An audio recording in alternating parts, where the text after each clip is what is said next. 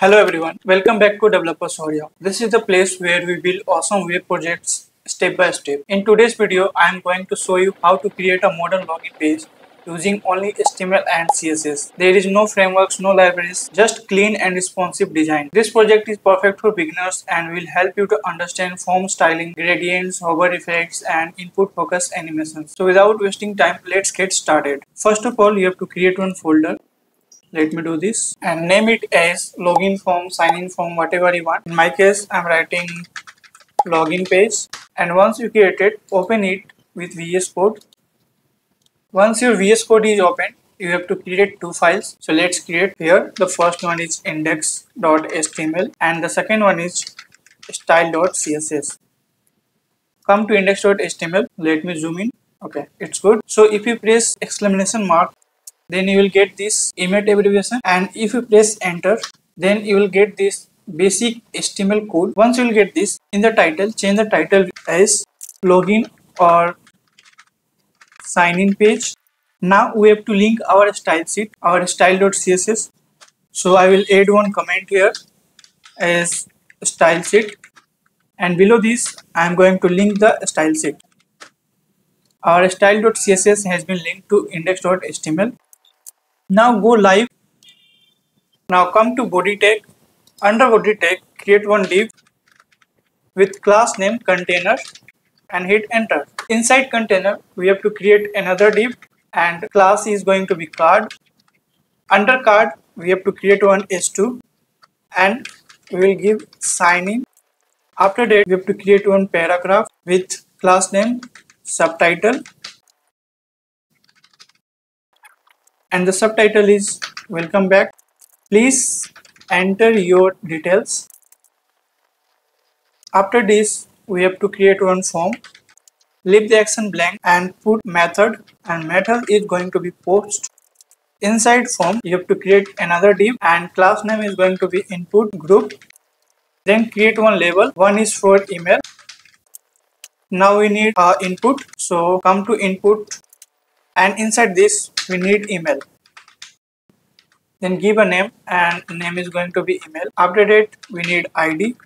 ID is going to be email, and a placeholder. Placeholder your name or you at the red example. Now we need one more thing which is required, and one more thing which is auto complete, and this is going to be off. Now we need another div with input group. Inside this we again create one label, and this is for password. Now we need one input field, and this time we need password. Okay, so the name will be password, or we'll simply put pass. ID is also going to be pass, and in placeholder we are simply going to give some dot. And I want to tell you something, that this dot is not a normal dot. See the normal dot. This is the normal dot. So how to get this dot? So open one new tab and write dot for password and hit enter. Then come to any website and simply copy this and paste it here. And if I show you the normal dot, so these are the normal dots, but we don't need this. Now we are going to create another div for options. Class name is options. Again we need a label, and this time remove the for, and inside label we have to create one input field, and the type is going to be checkbox. Remember me. After this we need one anchor tag which is link tag. Put hash, then forgot password. Now we need button, whatever you are building. If you are building login page, then write login, but I am building as sign in, so I will write sign in. Create one button and write sign in. And now we need a paragraph with class name sign up. Don't have an account. Put a hash here, then we will redirect to sign up form. Let me show you the HTML code. First of all, we have created one container. Inside container, we have created one card. Inside card, we created one h2 with sign in. Then we created one paragraph which is for subtitle, which says welcome back, please enter your details. Then we created form. Inside it there is action and method. The action is leave blank because we are not combining backend, and this method is post because this form contains sensitive data that we do not want to leak on URL. Well, it's not necessary because we are not adding backend, but it's a good practice to add this. If you do not want, you can remove this. After that, we created another div. This div is for email here. There we wrote one label for email, then we created one input field and the type is email. And I want to tell you something, why we give a name and ID. These things will help you when you connect this to backend. And placeholder, whatever you write in placeholder will show here, and required course, we do not want that user leave it blank. And autocomplete. Autocomplete is if user focus on email, then it should not suggest any email to users. Then we created another div for password, and again we write label for password. Then we provided input field. In the type we write password, so that if user writes something, this should not visible to users or the data, or the password data is converted to dot. Then we created another div with options, and in this we have put two things. One is remember me and the second is forgot password. So if user forgot, they can click this link and move to the forgot password page. After that, we created one button which is sign in, and if you are creating login page, then you simply put login there. This is the button which is responsible to collecting all the form data and send back to the backend. After that, we created one paragraph, and there we have written to do not have an account, you can go to sign up page. Now close this index file and come to CSS, and let's style this. Now we are going to style our sign in page. So put status and write margin and set it to 0, then padding and set it to 0, and box sizing, this is going to be border box. You can see the difference in the right side, and it's a good practice to write comment whatever we are building. So I will write here, this is used for reset. Now the body, inside body we will choose one background, and we will use linear gradient, and this is going to be to right. And now we are going to put two colors. The first one is 667 EEA, and the second color is 764 BA2. So this is the color we are going to use as background for our body. Now we need to select body and HTML both, and we will set some font family. Font family we will use Poppins, and the fallback is sans serif, and we will give height, and this is going to be 100%. Then we will set display to flex. After that, we will align items to center and justify content to center. Now this is sans serif, not Poppins. To use Poppins in our style sheet, we need to import it from Google. Open a new tab and write Poppins font. Click on the first link. Well, I do have Poppins in the front, but I want to show you how it's done. So in the search box, write Poppins. Now click on get font, click on get embedded code. Scroll down and you will see import options. Click on that and copy this. Once it is copied, paste it at the top of your style sheet and remove the style tag. And this is Google font, which is Poppins. So this is the Poppins font. Now write A, and inside this we will use color, and the color is going to be 6366 F1. This is the color we are going to use for anchor tag. And text decoration, this is going to be none. Now we have to style our container. So put dot and write container. Then we are going to set width 100% and max width, this is going to be 400 pixels. Now some padding, and this is 20px. Now we have to style our card. So again the same process, card, and we will set background to white. Now we give some padding 40px. After that we will set border radius, and border radius is going to be 12 pixels. Now we will give some box shadow, and this is 0, then 8 pixels, then 24 pixels, and we will set its color RGBA, and the color is 0, 0, 0, 0.05.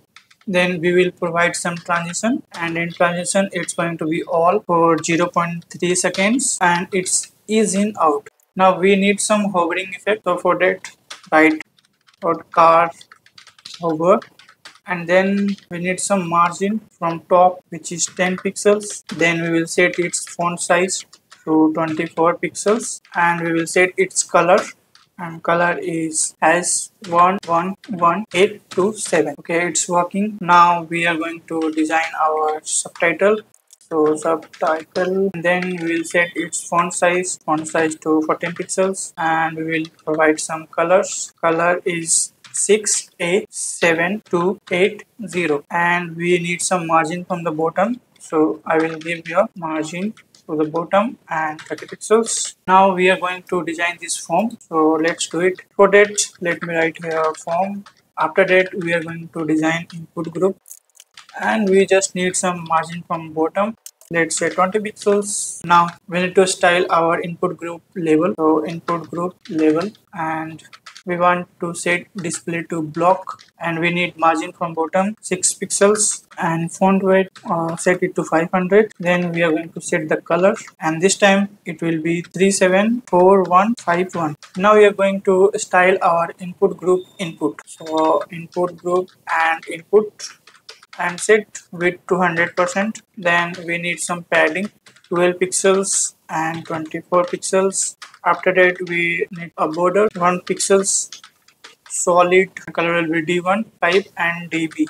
Now we need border radius and set it to 8 pixels. Then the font size, and font size is 14 pixels, and we need transition, and transition is for 0.3 seconds. Now we are going to style the focus. So input group input and focus, and border color set it to 6366 F1. Yeah, this one. Then we need outline should be none, and we need some box shadow, and this will be 0, 0, 0, 3 pixels, and the color is going to be 99, 102, 241, 0.2. Now we are going to design our options. So options, and set it display to flags. Then justify content to space between.